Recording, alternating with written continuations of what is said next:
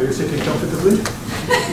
Then I will begin. That's a cultural reference which nobody here will understand. But you're too young to even know.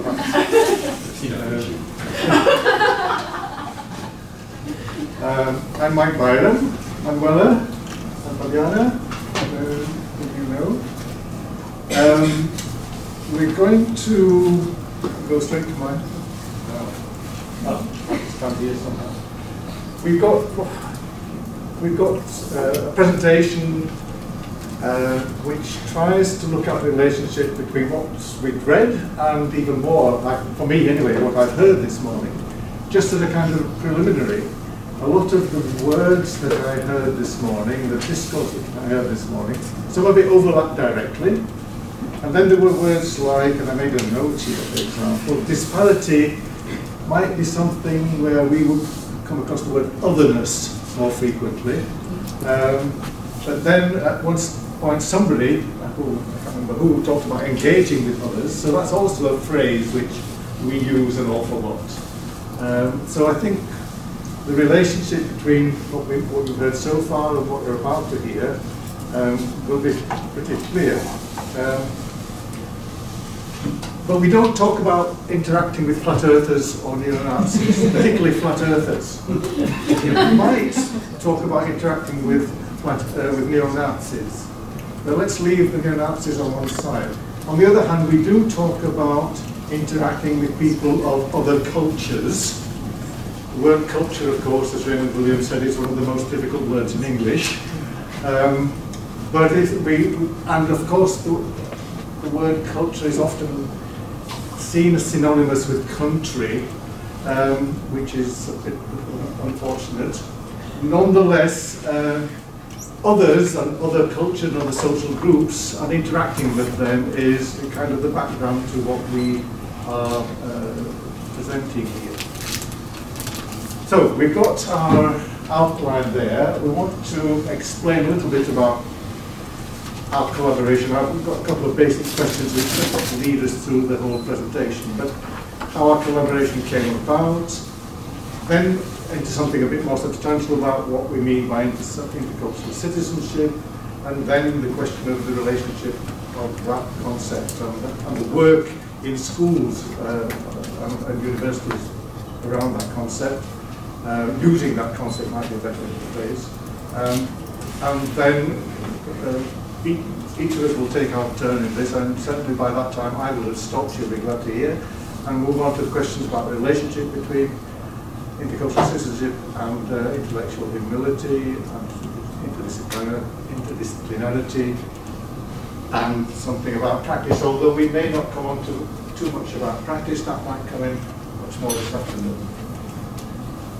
So those are our two questions. Can we find similarities and differences between these two concepts, and we're looking for mutual enrichment. I'm already enriched from what I heard this morning, because I can see that some of the discourse that I have used, not these two people, they can't be blamed for what I have done, was probably too simplistic. That's one enrichment which I've come across already. But anyway, we will see. And then we've got a second question, which is also got number one against it, I see. As I said yesterday, whenever that happens, I blame Bill Gates. But can we somehow use this enrichment and enhancement in our work as educationists with young people? Well, for me, everybody's young, but by young people, I mean anybody from 0 to, let's say, 25 and a bit too young. Clearly, all of this is important. As I was just pointing out to Fabiana and Manuela, we've got a statement here about, from this morning's paper, introductory paper about in contemporary society, arrogance is modelled at the highest levels of power. In contemporary society, there are many other issues which we both conceptual, intellectual, but also sociological. In Europe, as you know, putting aside the question of Brexit, I've only mentioned that once and will never mention it again today, but putting aside questions of European dissolution, Europe, the mobility of people, mass mobility of people within Europe is something which is a background to the notion of intercultural competence and engaging with others.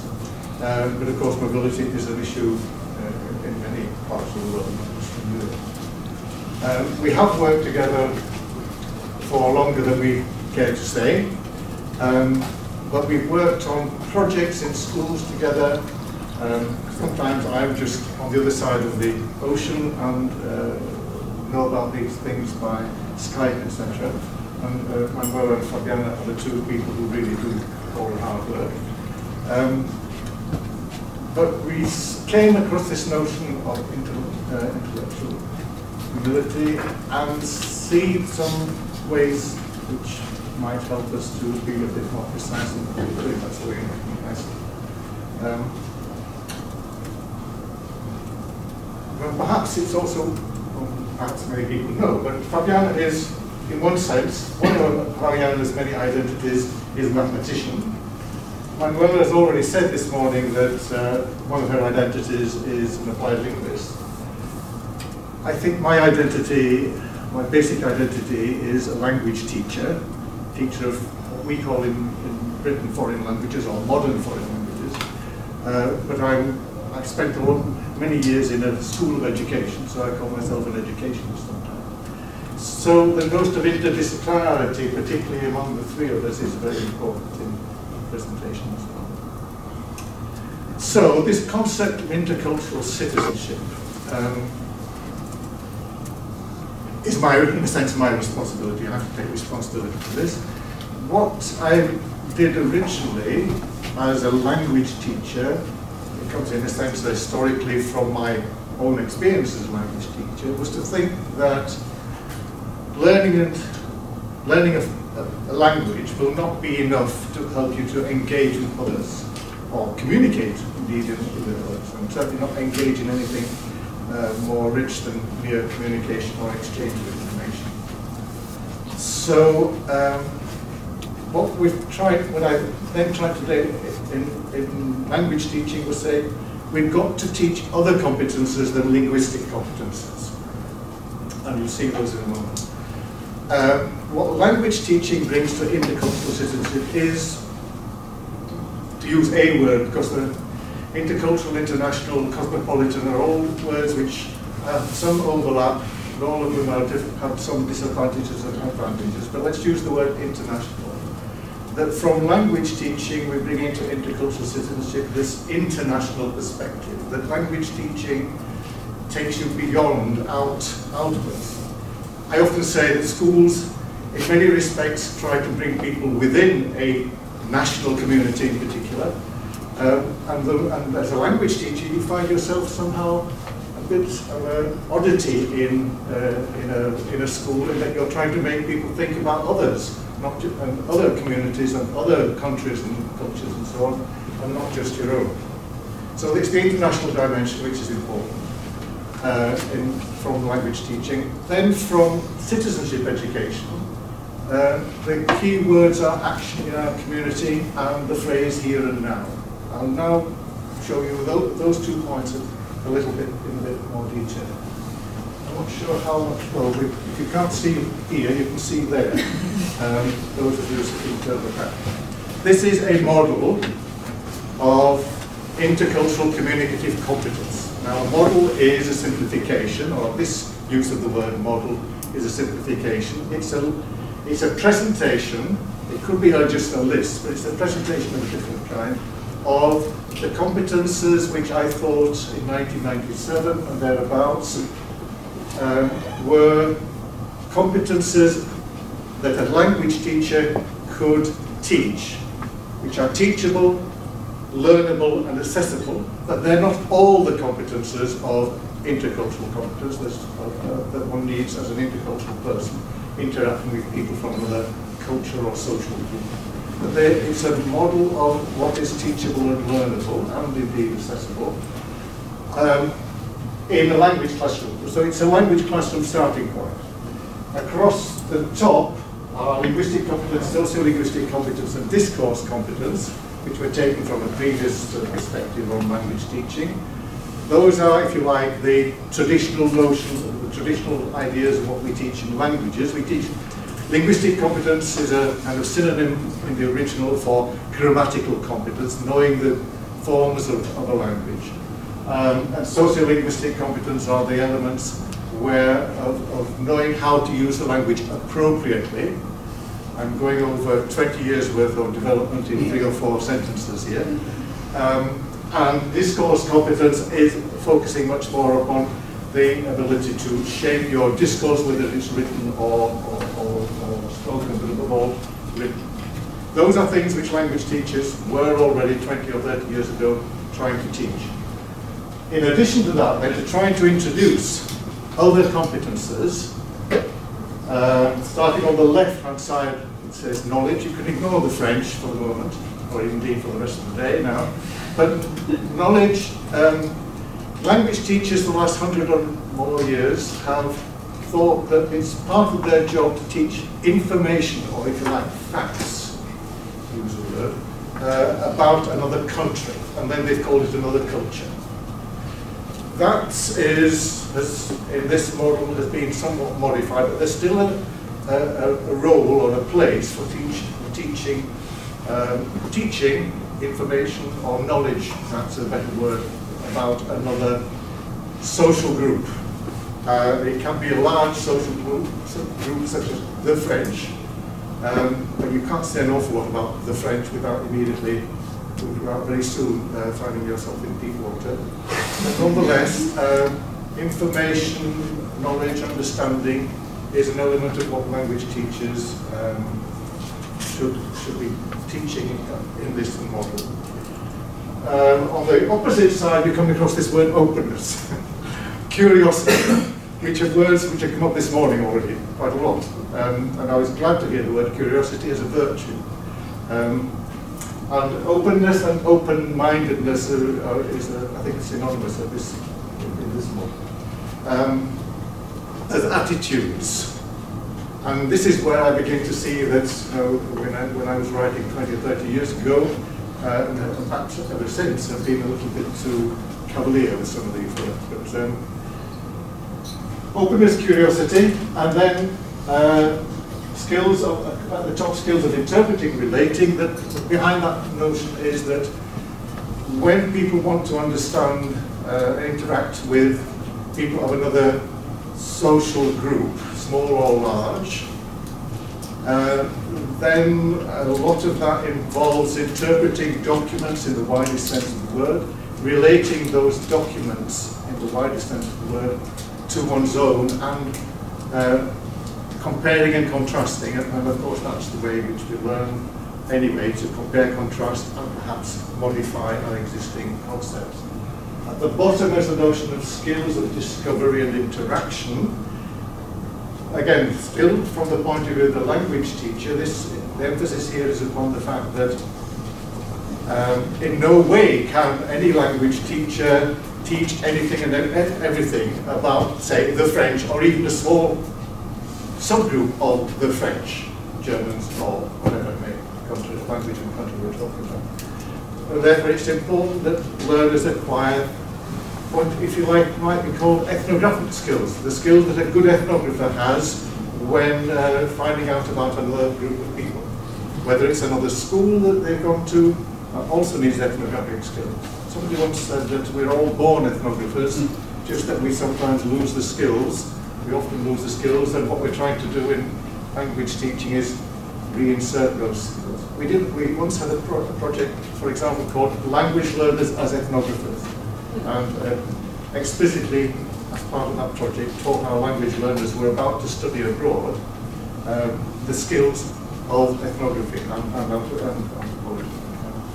So that's the emphasis upon those skills and attitudes and knowledge. And then right in the middle is this concept, this phrase, critical cultural awareness. Symbolically in the middle, in this representation, there are other representations of how one can see these different elements of intercultural communication. But symbolically, in this representation, critical cultural awareness is in the middle. The notion that when learners come across another group of people from who speak another language, of course, would also need to be unpacked, but we'll leave it unpacked for the moment, speak another language and learn something about them, then one of their automatic, and I know this from being a teacher in a secondary school a long time ago, but nonetheless substantially important to me, they make evaluations. They react emotionally, and they make, then on the basis of their emotional reactions, they make evaluations, they make judgments. That's something that one has to accept as a teacher. As a teacher, the role would be to say, okay, that's the way you're thinking. What I want you to do now is to think much more carefully about why it is that you think in those ways. And the word conviction has come up today as well. And what are the underlying convictions that you may not be aware of, which are making you think in that way and come to make those judgments about others, those others, the French, the Germans, or whatever it may be. So that's a model which comes from language teaching. Then from intercultural citizenship education, in the early 2000s in the UK and other parts of Europe,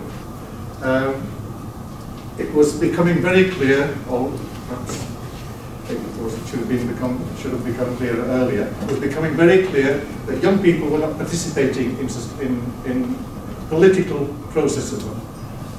From the simplest matter of voting, that the number of people between 18 and 35 voting was falling very fast, and schools, as usual, said, you've got to solve this problem. Young people are becoming disinterested, uninterested in political processes, of which voting is a symbolic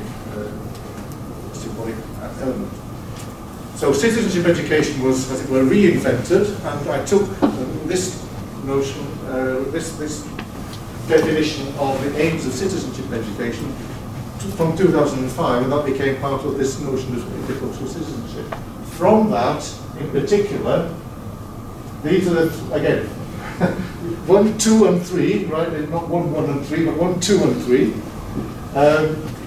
I've highlighted number 2, community involvement, as being the main thing that we take into intercultural citizenship from citizenship education per se. But citizenship education per se usually involves becoming politically literate, to use the new phrase of the time, but becoming involved in the life of the nation. Whereas from a perspective of language teaching, that's not enough. So we want to go beyond, hence the word international and internationalism in the previous slides. But what is interesting in citizenship education is this emphasis upon community involvement in the here and now. And there's, in citizenship education, that is realized, that is put into operation, and is even assessed. But that's what we want to bring into intercultural citizenship from citizenship education. You've got the same kinds of things in documents, or here is one document anyway, because that was 2005, this is 2018, that was in the UK, this is in the USA, and this is just a statement from the Standards for Civic Education, and I just highlighted the same kinds of processes, the same kinds of keywords of participation in political life, participatory skills, and the importance of that citizenship education should lead to improvement of some kind in society. So that's just as important, that's contemporaneous and not just from 2005. So putting those two slides together, you've got intercultural citizenship as the kind of basic start. From which point, having spent too much time, we move on. All right. No, you didn't spend too much time. I think we all learn a little bit more about intercultural citizenship when you presented, Mike. So having worked with Manuela and Mike on intercultural citizenship and how to bring it into the classrooms and for a few years. we came across the Humility and Conviction in Public Life initiative here at UConn and found the definition and the idea of intellectual humility. And we were very keen to go look for more about this theory and everything that it entails. We have heard this morning about this parts of what the definition that you can find online that is used by the project. Michael can correct me here. But in just highlighting the words that came and jumped at us were this idea of owning one's limitations as the definition, and that being closely related to open-mindedness, being responsive to reasons, and also how this would help in public deliberation. So, growing from there, we thought, let's look closer at what is out there about intellectual humility. So the question was, can we see what are the relationships between these two? And not surprisingly, we found many things.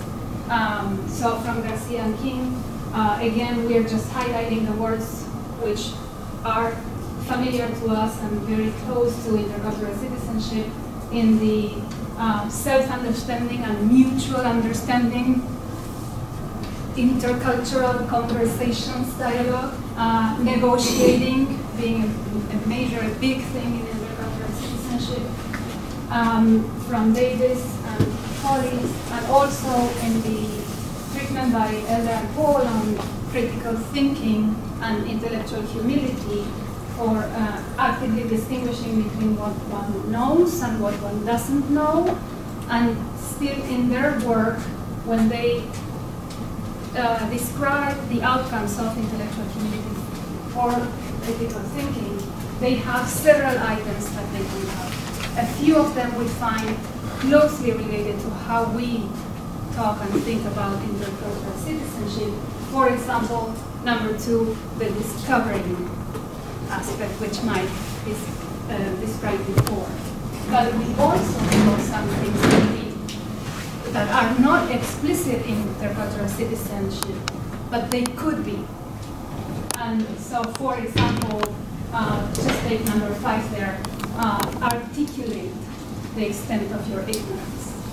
Not explicitly there, but it could be. So we saw many in our looking through all of these different works by scholars out there, we found many connections between intercultural citizenship and intellectual humility and potential for mutual enrichment. Some of our work was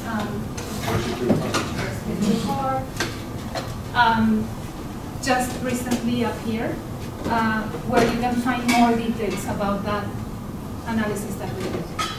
And now we are going to move into what we are currently doing, and it's actually the looking closer at one particular work by our colleagues here who have described what it is to have limitations owning view of intellectual humility.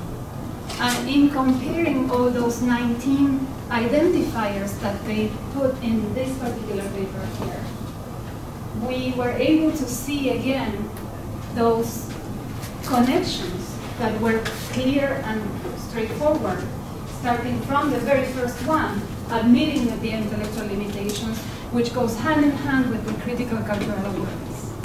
But then if we move even closer into others, like number 6, IH increases a person's concern about her own intellectual mistakes and weaknesses, goes with what in the model for intercultural citizenship we have about questioning your values and presupposition, seeking and taking up others' perspectives. But so here is an example where they go hand in hand. Here's an example where intellectual humility enhances. We could take it and enrich what we are doing and thinking, because the idea of defeaters is not necessarily something that we explicitly were doing. But we think that is very much related to the part of interpreting and relating, when you need to find and question yourself and think, what might make what I think false? Such an important thing, and so much related to that. So I will now give it to Manuela to talk about another piece that we have. Yeah, so here we have an example. Hello, everyone. An example where we feel that intercultural citizenship could actually really enhance intellectual humility, because in intercultural citizenship we constantly are exposed our students to the other, right, to another culture. And that is, we find a really good way, because there's so many things involved in that, not the least emotions in a way, how we really feel about something. So things that we might not question ever if we just see them as normal, we have to question if we are exposed to something that's quite different. And we see it again and again, and we also, in interaction with others, receive a lot of good reasons for that. So all of a sudden we have to start questioning something. So here we feel it could go, the arrow could go the other way. But now, if I can, yeah. Now, to summarize what we've said, we just gave you a snapshot. We found more similarities, we found more aspects where intellectual humility could help us quite a bit in our projects. But to summarize, what we found so far, and we are really in the middle of this, is that we feel that IH has a stronger emphasis on reasoning, on the meta level of reflection, on one's own position and argument, which we think can be very, very helpful in our work. And intercultural citizenship, of course, we've used in a number of projects, and not only we, a lot of people all over the world have used it by now. And so it has been operationalized in educational contexts. So now we move into and we don't think we need to explain it very much in this very interdisciplinary setting, but the National Education Association, also in K-12 and certainly in higher education, we feel we need to foster interdisciplinarity. We understand the importance. Here, the quote says, if today's students want to compete is maybe one word we take some issue with. We would like to replace it with collaborate, problem solve, cooperate maybe. I'm not quite so. But in this global society, they must be proficient communicators, creators, critical thinkers, and collaborators. Easy to do, right? Students need to master additional subject areas, including languages that are even named here, the arts, geography, and so on. Educators must complement all of those subjects with the 4 Cs, to prepare young people for citizenship in the global workforce. And we really strongly believe, and we've been doing this in projects, that we need to collaborate and really integrate what our students do, so that they don't just say, we take a little bit from here, a little bit there. It needs to be a thoughtful and, Mike often points out, a systematic approach to it. Oops. It happens easily. Yeah. Okay. So we come back to the 2 questions. The first questions we touched upon a little bit just with the snapshot. The second question now is, can we use this analysis to enhance teaching? We don't have an answer, we have more questions. But we are trying an answer.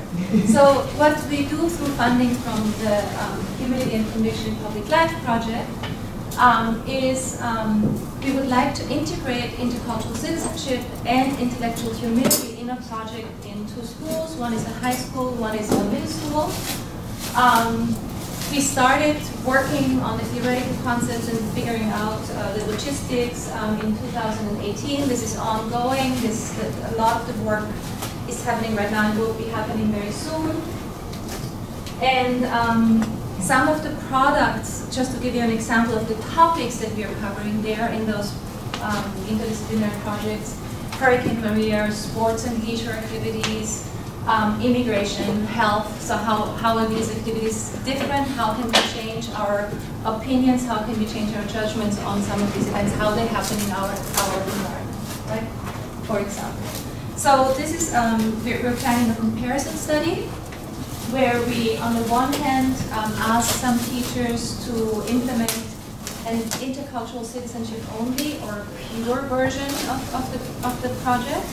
And that, of course, in itself, having listened to us, is a little bit of a challenge because there's so many aspects already of intellectual humility that we're covering. So we're struggling a little bit with this, and we're really happy about these conversations that we're having here. But then there's another group that actually implements the Intercultural Citizenship project with a strong version and focus on intellectual humility aspects. And I don't know if we have time to give, we might have time to give the example actually. Yeah. So one example of an intercultural citizenship project, and we just compressed it really to take not too much time, is objectives could be that students work in the course of a unit as basically interpreters. They use their skills, their intercultural citizenship skills, and they use their mathematical concepts and calculations in order to design, as facilitators, interpreters, a product for recently arrived immigrants. To establish, to figure out all the necessities they need to establish a life here, right? And so, and then they design a portal to share and explain the resources they selected. And they also created, because we found that there are not all the resources there that they need to support future efforts, right? So that would be actually the community part of this. So the way this would look as just as intercultural citizenship project, for example, you could look at how the attitudes and opinions of the students have changed in the course of the project. We're doing a survey before. So in one of the projects, we had a couple of iterations of this project in other contexts. In one of these projects, the teacher decided to give a survey at the beginning that had some intercultural citizenship components to it that we asked for, where are the students approximately, but then also opinions such as, when you come to the US, it's easy to make it if you just do enough, right? So it's easy for everyone to make it if you just do enough. And we noticed in that project alone that the students did revise some of their positions actually, that they noticed certain things might not be so easy if you're an immigrant, depending on how much money you have available, depending on the language skills when you come to become, and so on, so many factors, right? Okay. So what we think, and we are just introducing one short activity that we think we could use, and that's just an example of one of the many things that we want to do. Many teachers know the KWL tables, right, where you say what you already know, what would you like to know, and then after the project, what did you learn, right? So we think we could do this for our intellectual humility group to really focus more on it. And I have to say, I did some part of this. I did in my normal intercultural citizenship projects as well. But we want to focus here more on this. So what do you know about the transition of immigrants in our community? First, what would you like to know? Right? Who, what, where, when, why, how, many questions. This would be more scaffolded as an activity. Then we add an S here. We said we really want to add the sources. What are your sources? How do you know that your information, that your facts are reliable, they're valid, right? How do you evaluate the information you come across? Do you incorporate different perspectives or only one? So that's important in that part. Then as a group, they would compare. So first with the individuals, so that we have a baseline basically. Then we would have group work. They would compare their different knowledges, what they already knew, what their sources were, and so on. And then we would, that would actually cover, of course, seeking help of knowledgeable others. So we would foster that. And then we would also ask, what did the other people know that you didn't know? So we would work with them more to really reflect on their knowledge and on their intellectual weaknesses and strengths in a way, right? And how will you go about learning what you need to know, for example. We could also imagine including a journal prompt. We would do several journal prompts across the way. And so, for example, that would be, now look at the answers you provided to the in-class survey, when they did it in the beginning, and at the end they get it again, and they look at how they changed. Did you change your opinion on any questions? If so, why? Right, so often we do those activities and we don't reflect on it anymore. So here we would really focus on the meta level, on the reflection of how did my thinking about a certain topic change and why. And then we could go into some of these, do you think it's important? So those are really questions about intellectual humility. Do you think it's important to understand what you know and why you know it? To find reliable information, to seek help from others. So here we are really talking directly about those components, which is something that might not happen quite as much unless you come across somebody who used their source wrongly or so here's just an example and a snapshot of what we think could be done. And this is it. I think we have enough time to check.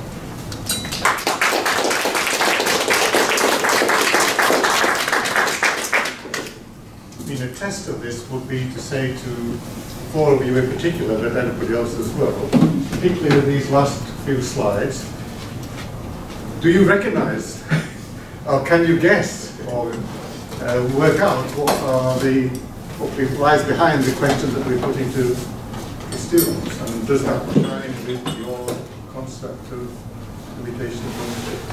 Yeah, are we making jumps that are too big? Because sometimes that's what we're worried about, right? Can you go back and just do at least one of those slides there for us to sort of Not that one. Exactly.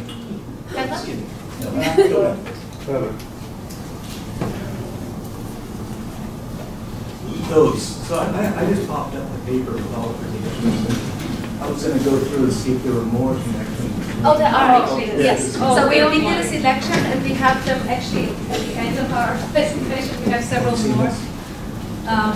So we chose one where it was immediate, another one where I sit.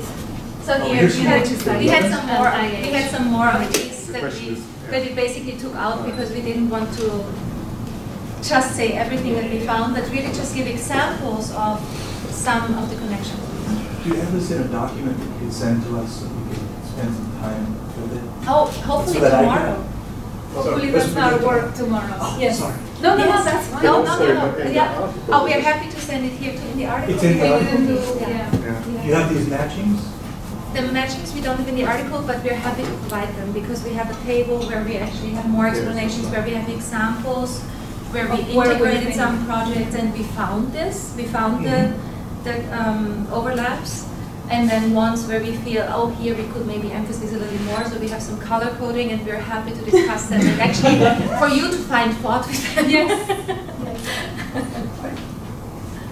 I respond to Mike's question to us about these folks, but you asked about, well, in the questions that you're asking students, could we see what, can we backfill and sort of see what the particular predictions, right, your 19 things are they trying to get at? Could you, so go back to that last slide. It's one of the last slides where the questions. I'm trying to press, I'm sorry.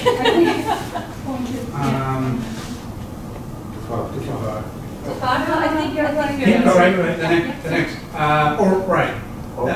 think the very next one, yeah.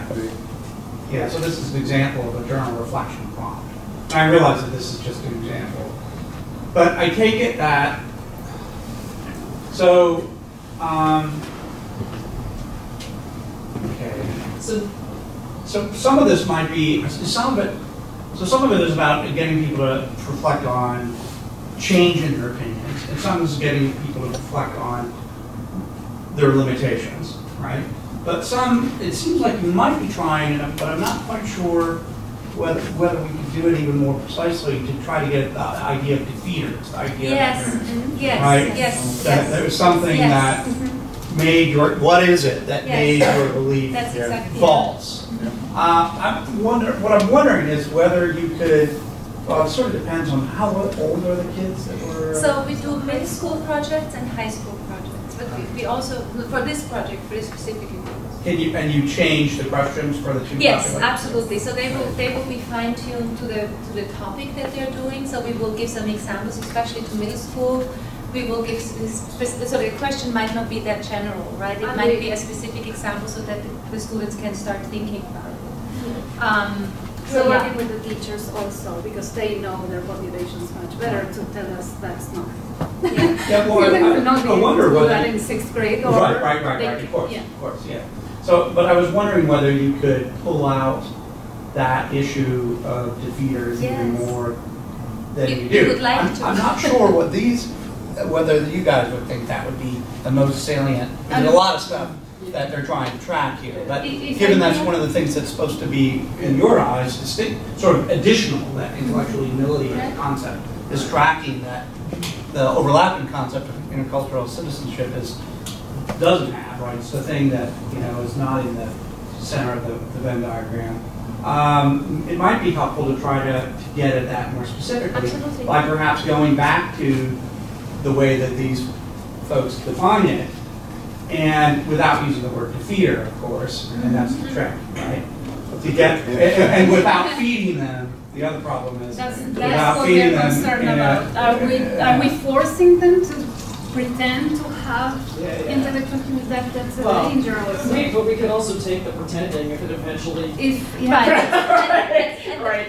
And that's one thing we discussed yesterday in a way that to some degree, if you're not explicit about certain things, you might see the behavior now, but the students won't be able to continue to reflect on it if they don't have the vocabulary about it even. So sometimes I feel that helping students reflect with the right vocabulary and telling what they can do, so an intercultural citizenship for sure, to know what it means to be interculturally competent and being able to tell somebody competently is important, or eloquent is important.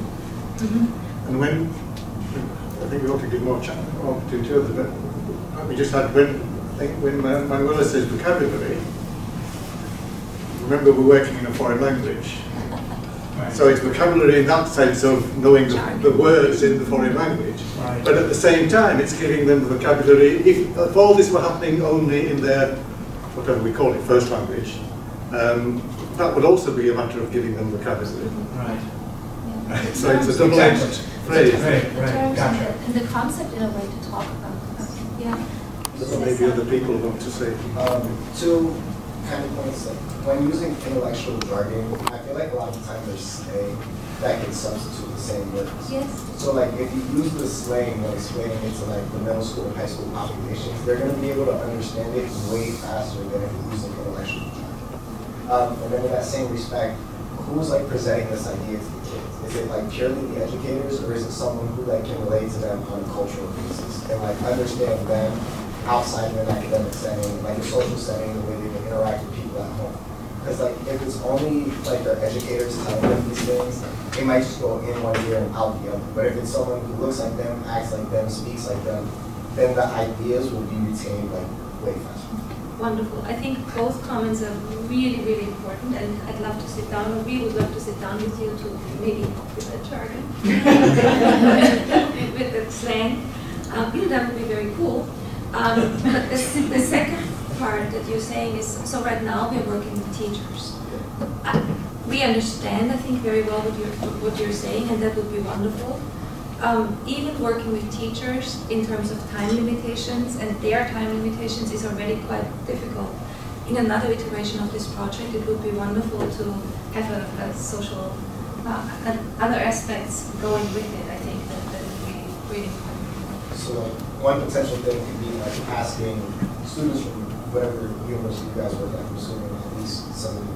All right, so ask students from here who were in school in these issues to go back and help with the project. Like for example, I went to middle school and high school when we started. So, you know, you just got yourself a job. Yeah. So, we hope you don't regret your statement. I actually go back to my own high school and I help out with a lot of things. I go back and, help them out with like their senior projects and their thesis, training students and stuff like that.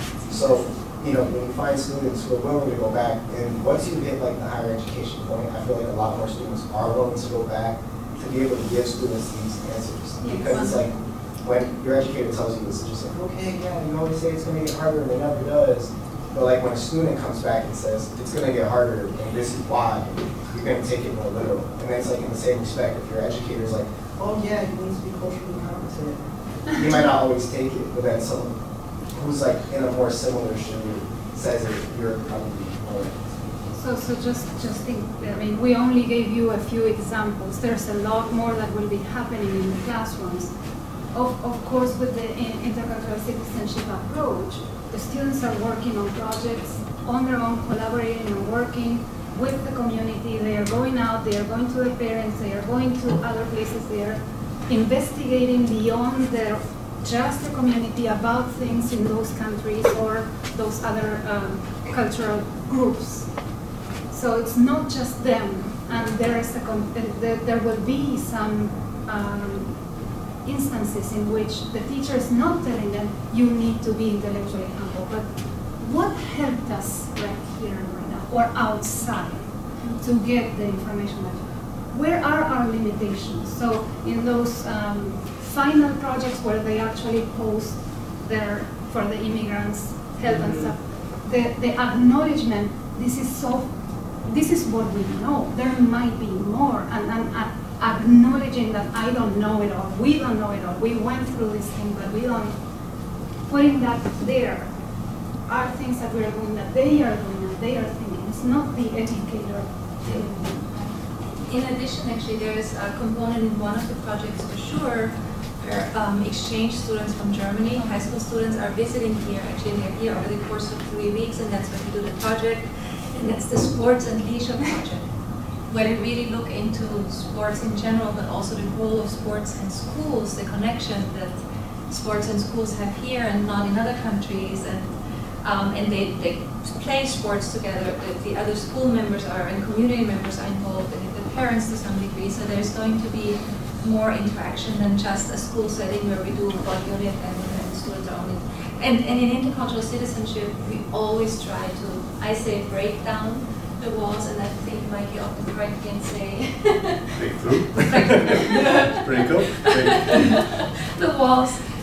That's something that we generally want to do, but I think that additional element of having somebody like them that they can relate to is so important, and that might not happen quite as much as it should. That's a wonderful addition.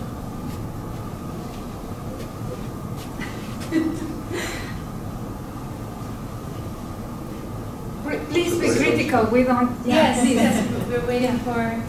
There, you were wrong. So it strikes, looking at these, the questions, it strikes me that the second of these, it's a question about what they're valuing, right? And so in that way, it seems connected to what we think needs to be added to the trait of intellectual humility to turn it into a virtue. Oh. Right? Because if they think it's important, or they care about understanding what they know, if they care about for the right reasons, right? Doing it for the right reasons. That's right. That's right. They're doing it because they care about truth. They care, right? If they're motivated to do that because they want to. And they might have multiple motivations. Yes. They might be motivated to do it because they want truth, knowledge, and understanding. They might be motivated to do it because their teacher's telling them they have to. They might be motivated to do it because they want to improve the community. Right. So they might have multiple motivations, but it seems to me that 2 is sort of pointing in that direction.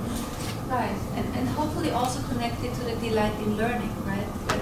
That we're hoping, that delight in valuing acquiring knowledge or learning something new, and also in our case collaborating with others to do so.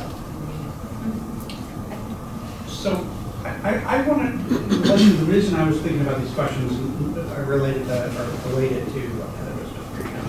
I'm wondering whether you might, I mean, what about the possibility of reflective questions that, in a sense, are less leading? So the problem I have with the question too is that it's, as you said, I mean, it sounds like most kids are going to know by the time they get to middle school and high school that they're supposed to say, well, of course it's important. So why not think about questions that are more like, which do you think is better? Working hard to figure something out by yourself, or listening closely to what other people have to say? Now, maybe the right answer to that, if it's a reflective question, the best answer would be, well, both things are important, right? But it would be interesting to see how people might change their opinions to these sorts of reflection questions, depending, because both are values. We think both things are valuable, and that might be more difficult to interpret the results, but it might also be more telling. More telling, yeah. and in similar vein, you might think about whether questions not just about knowledge strategies or things of that sort, but whether questions that are open-ended in that sense, and give them some pressure to go in either direction. Right. And so this is just one example, but I think one thing that comes a little more closely that we had discussed among the four of us actually together, that comes a little bit more closely to what you're saying also are scenarios. Right? Where you give students scenarios and they need to make decisions and they need to explain a little more what they think about them. And I think those would be excellent also. And those scenarios could be somewhat related, again, to the topic so that it's relevant, that it's not out of the pool for the students, right? Would that come more closely? No, I think that is coming more closely. I'm just thinking that, if these are things that you're trying to track the impact in a qualitative way of either concept, intercultural citizenship or intellectual humility in both of these cases, that it would, just to sort of see whether people will continue to value, let's say, just working hard for themselves, or, to what extent is, questions about the limits of their own culture, for example. I mean, these might be more difficult politically to ask. Those are very much part of I imagine that these, that's what I was thinking, that this is the sort of things that you guys must be working on all the time. Right. But those same questions might be, this is why you guys are studying this, might be used to track whether the person has become more intellectually humble too, right? I mean, there's a sense in which some of the questions you may ordinarily ask may actually track intellectual humility as well as any of these questions here, depending on which of the 19, let's say, predictors you're trying to latch on specifically. So, and those are questions that might be about how, to what extent you think your culture, putting it bluntly, it's not a good question, but still an area, your culture has it all figured out with regard to right. Without being aware of it, that you even sports, think that you think yeah, about it. Yeah. And that's one part in the cultural citizenship is targeted very, very, very much, right? That you would bring to the surface what your values, beliefs are, and even understanding why you think so. And then there are emotions that are part of it, right? So if it comes to identity, certain things are part of our identity that we might not be so aware of, right?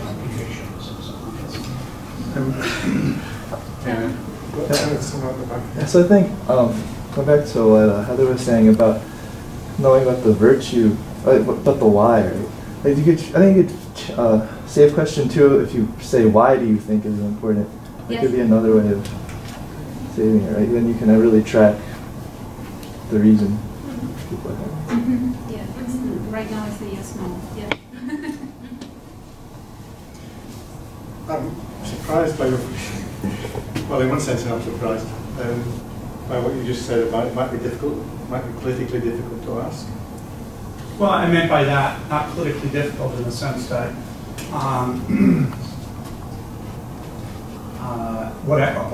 I meant that in a case in a classroom where you might be constrained by what the school administration wants you to get into and what you don't, and whether, you know, for example, parents might be calling you up and saying, why are you teaching this propaganda about immigration to my child, right? Or what have you. That's all I meant. Is that this is something that you guys obviously have to deal with, That has right? never happened. All the time, right? Where in philosophy we don't usually have that problem. I mean, sometimes you do get that.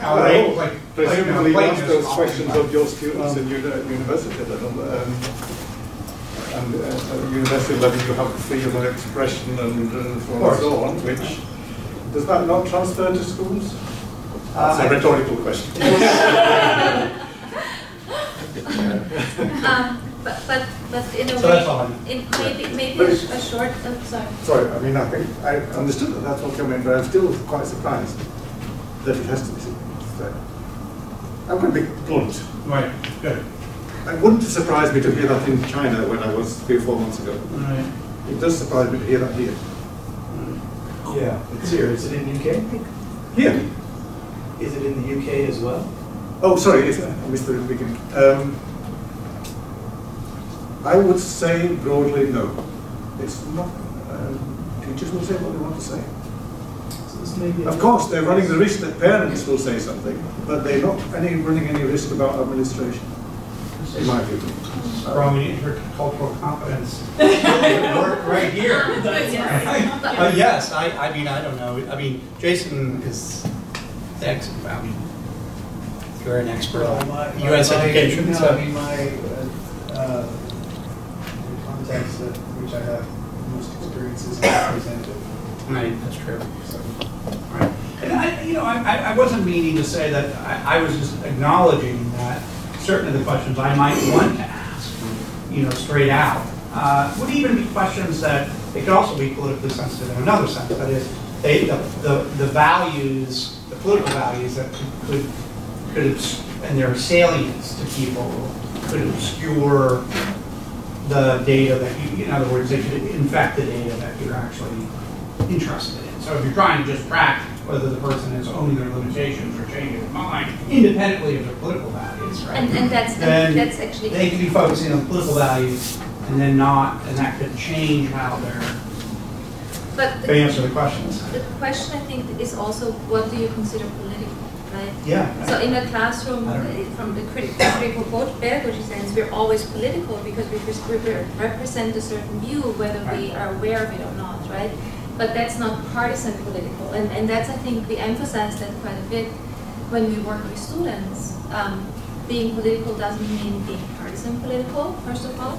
And the other notion of this is, I personally would not want to tell my students what opinions they should have, but I would want to make sure that they make judgments based on specific evidence, as is in the model, right? Based on different perspectives, that they can argue why they hold a certain belief, that they understand all the components that come into it.